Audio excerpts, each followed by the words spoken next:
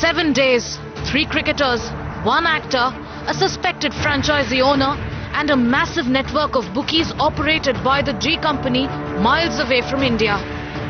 But the deceit, the fixing, the sleaze and the honey trap doesn't quite stop there. Apparently, the rot has also reached the umpiring world. Well-known Pakistani cricketer Asad Rauf, who has been part of the ICC elite panel during his 13-year-long illustrious international career, named in IPL's biggest fixing scandal.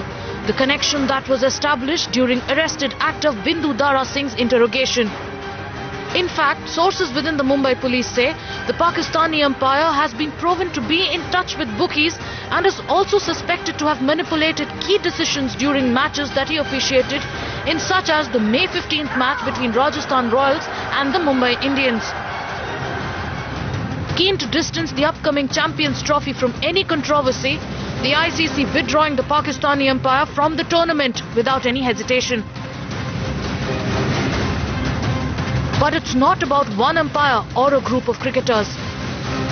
Every link in this intricate web of lies only leading to a bigger player. How many more skeletons will tumble out? Bureau Report, Times Now.